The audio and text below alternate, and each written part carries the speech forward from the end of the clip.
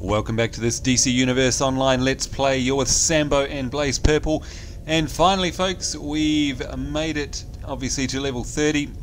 And we've also made it to the Watchtower, because it's time to start checking out all the new content that arrived in the most recent patch. Namely, things like the auction house has been enabled. We've got new alerts, new duos. We've got a number of things open to us because we've hit level 30. New arenas, we've got raids, we've got vents. We also have things like daily quests that are picked up here in the Watchtower, which I'll show you. But first things first, let's get to it. Oh, and we also have to respec, which I know a lot of you are looking forward to that, because we'll probably either change or add to our weapon set. So it's time to rebuild Blaze Purple from the ground up. But in the meantime, it's time to try and find the auction house. Now, the very first challenge you're going to have in the game when you want to find the auction house is finding the auction house. I have found it incredibly difficult. In fact, I had to ring Roman over and say, help, where the hell is it? Because I wandered around here for what seemed like hours and hours. So I'm going to make it nice and easy for you. Best place to start is the monitor womb here, and you should all know where that is. Just to make sure you do, it's where Martian Manhunter and the Huntress are. So here we are, and actually we'll get to what we're seeing there in a minute. Actually, no, we won't. We'll talk about it now very quickly before we get to the auction house. What you'll come across all over the Watchtower, and I've already come across about 10 of them, are these terminals with quest marks on them. And basically what these are, once you hit level 30, are dailies. So just like WoW, they're daily. I can't remember whether they're solo or group. I think the majority of them are solo anyway, from what I can tell in my quest log. These dailies, so they'll change every day, and they obviously give you heaps to do, and they reward you with, well, I don't know what they reward you with. These things here, which are half off the screen and have no flavor text. So bad Sony, that's really terrible programming. I don't even know what I'm going to receive. What I do know is when we complete a daily, whatever this is it's a currency for purchasing the Uber gear. So if you've ever wandered around the auction, around the Watchtower, and come across vendors which have all the super elite yummy gear that's faction based and token based, it's these tokens that you get from your daily quests that will enable you to purchase that gear. So that's an important thing to remember. Do the dailies, and of course in upcoming episodes we'll be doing each and every one. We'll do one per episode so that you can see what they're like. So in this case, this one's called Toyland. Toyman plans to turn Striker's Island into his own private dollhouse. Using his toys and a powerful new prototype, show him that you're no plaything and shut him down. So we have to travel to Striker Island. So we'll accept that. Now if we go to my quest log, like I said, I've been wandering around the Watchtower, already collecting up all the dailies I can, and you can see here any of the quests that are labelled as Watchtower are dailies, and there's quite a few of them. Now there's another 3 there, there's another 2, 3, so that's 6. We've got 6, and if we scroll, I've got so many quests in my log, 7, 8, 9, 10, 11, I've got about 12, 13 odd Watchtower daily quests. So for example, here's another one. We have to travel to Ace Chemicals, and this one actually lists what the token is. In this case it's a mark of triumph, and it says, oh okay, it says it costs 10 marks of allegiance. So I presume those red ones we were just looking at before are marks of allegiance. Anyway, as it says, use these tokens to purchase iconic battle suits. So that's where that currency comes from. So we'll have another look at another daily. Okay, this one is to do with Hawkman and Hawkgirl in the containment facility, and again we get a mark of triumph. And the containment facility is actually, if we go to the map of the Watchtower, see over here where I've got highlighted, there's a doorway there, right at the east wing of the Watchtower. There's actually an instance in here, and that's called the containment facility, and that's where we'd go to do that quest. Let's have a look at a couple more. What do we got here? No Laughing Matter. T.O. Morrow, so Joker's partner, has taken over Ace Chemicals, so that one's another Ace Chemicals one. It's all the rage. What's this? Strikers Island. What's this one? Home Sweet Madhouse. Join Batman at Arkham Asylum. So that's pretty cool. If you've played the Arkham Asylum game, you'll know it's a very cool place to be. And not only are we receiving these tokens for iconic battlesuit purchasing, but we're also getting some cool, unique rewards from these dailies as well. So obviously at level 30 you want to be doing a whole bunch of different things, the duos, the raids, doing the vault, but you know, having all of these dailies means presumably they're different every day. You're going to have a whole bunch of things to do. So once again, find these kiosks. They'll have a quest mark above them, and they're all over the place, so make sure that you explore and you'll find heaps and heaps of content to do. Anyhow, back to what we were originally doing, which is trying to find the damn auction house. Now, as you know, I'm no fan of wandering around the watchtower because I think it's really poorly laid out and hard to find anything. But basically, here we are at the monitor womb. To the south of the monitor womb is the Justice League Hall, and in there, as you can see, is Batman, Superman and Wonder Woman. So hopefully you know where I am. Now actually, what's this for? Okay, that's for nothing. I know that at some point we're going to be able to get inside there. I'll just check if we can do that already. I'm not sure if it's something we can do when we hit level 30. By default, it doesn't look like it, because obviously I'm at level 30 already. And I thought maybe we'd be able to gain entrance in there because we're level 30, and I presume that this is the doorway in, but I've got no option to get in, so maybe, not sure, maybe we need more rep or something. Anyhow, now that you've got your bearings, once again, the monitor womb up there, that's where the picture of the globe is. The Justice League Hall there. If you look underneath the Justice League Hall, like directly under it, you'll end up in the war room, etc. if you go in there. But if you go down one more level to this little doorway here and you wander in, we're now in the broker hub basically. So in here, as you can see, there's all sorts of players, and each one of these terminals is a broker, i.e. an auction house. So we're now in the broker room. So I'm going to do that one more time, just because I'm nice, and just because, oh, boy did it take me forever to find that. I was going too low, I was ending up in the war room, I was going too high and ending up getting lost. So, point of reference, the monitor womb and the Justice League Hall. Point yourself straight down here in this doorway, and here we are in the broker room. Alright, so like I said, the main purpose of today's episode is to understand how the auction house works. I have not opened this before, so I'm going to be learning along with you. So let's get into it and hope that it's not horrible. Alright, so let's see what we've got here. Main broker window. So it's showing you how much cash you have in the top left. So I've got $17,500. There's a search box here. There's a flag that I can tick which says usable by me. So presumably if I turn that off, yes, it's refreshed the main list here. If I have that on, I'm going to assume that it means that anything that comes up there I can actually wear. So that's a nice handy little filter to have straight away, because obviously without it there's going to be a bunch of stuff in here that I can't use. So that's great, we'll turn that on. Then of course we have it split up much like auction houses in other games, where we can either set the flag to all, which at the moment is going to show me every single thing that's on the auction house, and we'll looks like, oh yeah, okay, we've got pages there, we'll get to that in a minute. Or I can filter it by just armor, so that is now showing me all armor.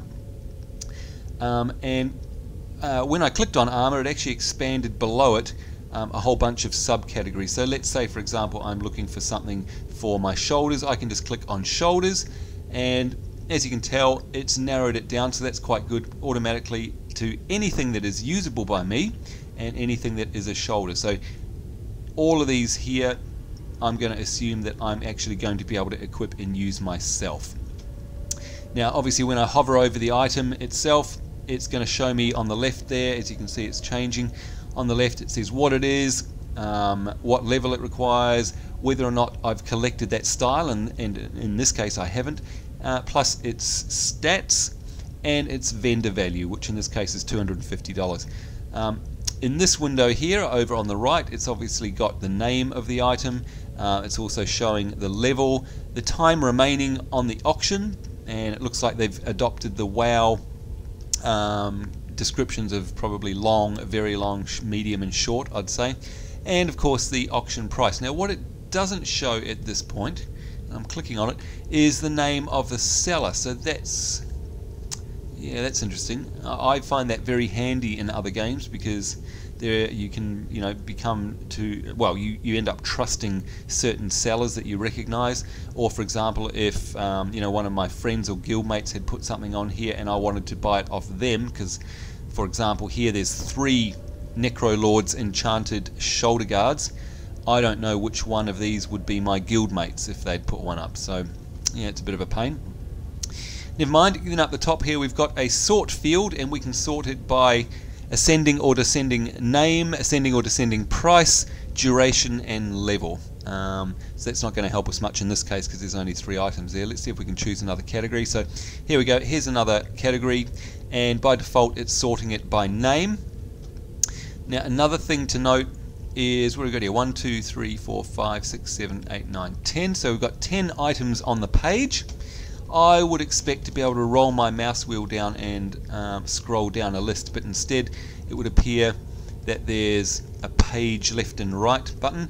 In this case there's only 1 page of items. But anyway, what I can do is I can sort that by price if I wish, and I've set that to price ascending, so it's going to ignore things like level and it's going to instead sort it by price. So as you can see here at the top of the list, it's got something that's worth $300, and that goes up and up and up, 1,000, 1,250, all the way up to $10,000 at the bottom of the list. I can also sort it by duration, so obviously now I can see at the top of the list which items are going to expire from the auction house soon. They're set to short, and I was right, there's a medium there as well. Or we can of course order it by level. So now the top item is a level 6 item, 12, 20, 26, right up to 30. So that's not bad. I mean, combination of usable by me, a type of weapon, so in type of item, and within each type we have specifics. So for example, let's go to weapon, and yes, as expected, it's now sorting them by the different weapon types, so bow, staff, two-handed, brawling, etc, etc. In my case, of course, we are hand blast, so we can set that to hand blast. Then we can come over here and say sort it by price, in ascending price. So I've got the cheapest ones at the top and the most expensive ones at the bottom, and at the bottom right here you can see now that I'm paging between the lists of 10, so you can't scroll, you have to actually page down. If I wanted to see that by level, I could just simply set that to level and perhaps send it to level, set it to level descending, and now that's just going to show me the level 30 stuff at the top of the page irrespective of the price.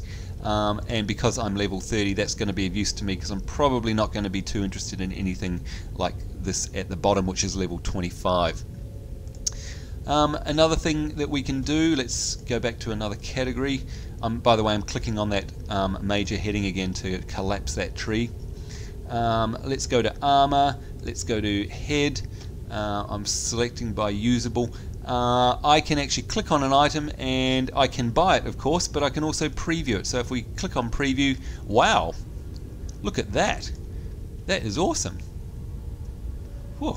Okay, that's a necromancer style. I didn't even know that there was a necromancer style in the game.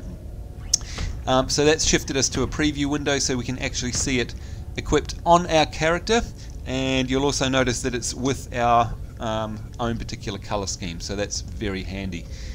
Presumably I can cancel that and then choose another one and click preview. Wow, Dandy's dashing hat. Okay, so already, as you can probably tell, I'm going to have lots and lots of fun going through all the different styles here, trying to find the ones that I haven't collected. And of course the other great thing about this game is because I'm probably going to be wanting style over stats, I can actually set it to price, because for example, you know, here's something that's only level 21, so stat wise it's probably no use to me, but because it's set to price ascending, it's going to show me all the cheapest ones at the top. And if I preview this, okay, in this case I have already collected it, but if I hadn't collected that style, I can purchase it regardless of the stats, just because it's cheap, because I want that particular style. So for example, here is Dandy's Dashing Hat. It's worth 450 bucks. It's a style. I don't have it. I know straight away that I want to buy that. Well, let's have a look at this Dastardly Top Hat. Alright, that looks the same, and it's cheaper. Dread Horned Helmet. Alright, I definitely want that. So that's 250 bucks. Let's hit buy. Comes up with a confirmation. Purchase the Dread Horned Helmet for 251 bucks. Yes, thank you very much. Your item should arrive in the mail. Okay, so that's how it's delivered to you, in the mail. Let's have a look at this here. Preview. I do not have that hat. I want that hat, so I'm going to purchase that hat for 400 bucks. Yes, please. There it is. It's that simple. Another thing to note as well. Whoops, there we go. We're out of time. By the way, I'm trying to be good and keep these as close to 15 minutes as possible into the future. Just like we used to in the early days. Had a couple of complaints that people were saying these were getting too long. Obviously, if we run an instance, that may go over, but I'll try and keep these episodes to 15 minutes again. So we'll wrap it up in a second, but there's one other thing I wanted to show you in here, and that is that we've got consumable collections and style. So for example, you can filter the items by style, which is great. So let's take something like chest, something that's usable by me, and you know, these items here are literally just a style item. So as you'll see over on the left hand side, they've got absolutely no stats. They are simply a style. And if I preview it, once again it's going to show me there's a very He-Man looking boob tube, I guess. Let's have a look at something else. Maybe, okay, there's hairs. Hair, there aren't any items on there, but that's interesting. Heads, there's a skull mask there. Let's preview that. Alright, so that's actually, you probably can't see that on the YouTube video, but once again, it's not an item with stats, it's actually just a style item. Let's have a look at the shoulders, nothing there. Chest, we saw that. Trench coat, what does that look like? Alright, it is actually a trench coat. Not only that, but of course there are other categories here. There's collections, so you know, that's a great thing. I don't know what this is. Our love has matured and grown. I don't think we're going to be able to preview these. No. So these are obviously collection items. So it's good to know that we can, you know, if we're really struggling to find them out in the world, we can actually pick them up here. And there's also consumables. So presumably these are, yeah. So there's things like cola. I don't know what sassy is. I think they're probably something to do with the Valentine's Day events. And look at these, there's some that I can't buy. This is the other thing, they're color coded, and it looks to me like they're color coded by whether or not I can afford it. So all of these things, remember I have now $16,800. If we look at something that's worth $25,000, it's red. So I presume that means simply we can't buy it. This orange one I guess means that it's like half my cash value, so it's a big investment. I'm assuming that, I don't know that for sure. So yeah, styles, collections, armor, weapons, it's all there. Look, I've heard a couple of people complain about the auction house and that its filtering isn't very good. I mean, look, I must admit having to page through like this is a bit painful. What is that?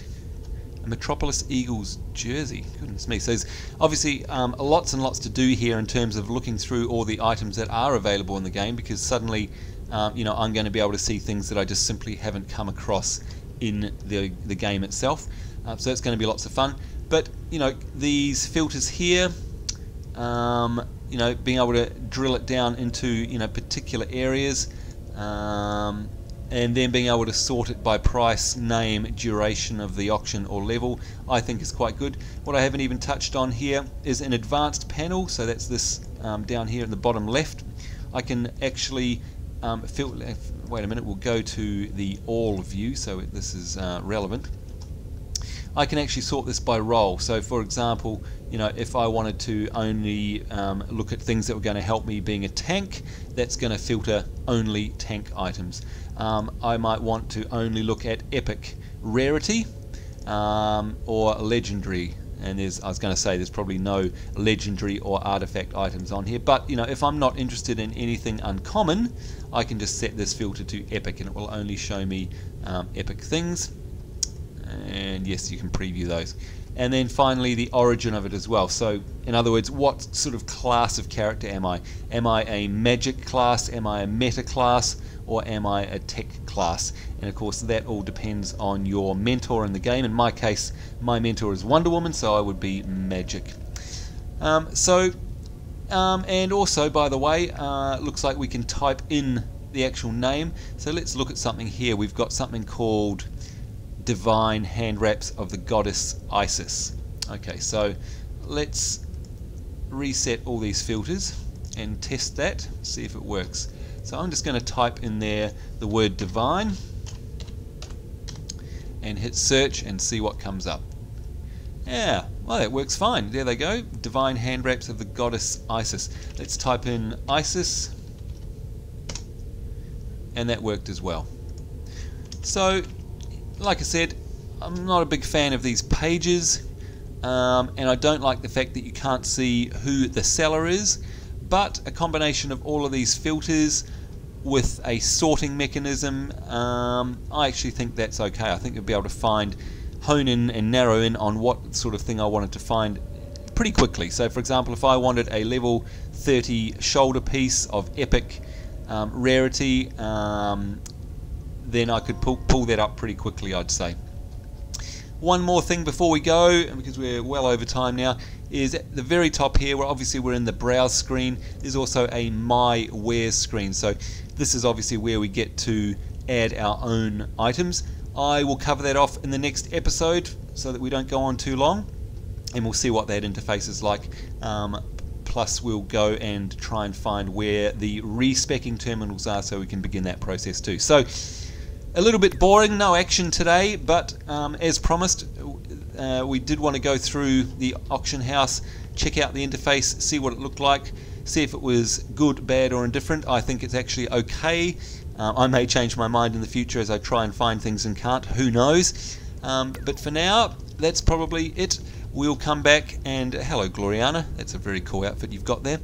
We'll come back and check out what the selling interface looks like on here. So until then, it's goodbye from me, Sambo and Blaze Purple. Hope you're having a great day. We'll see you later. Bye bye.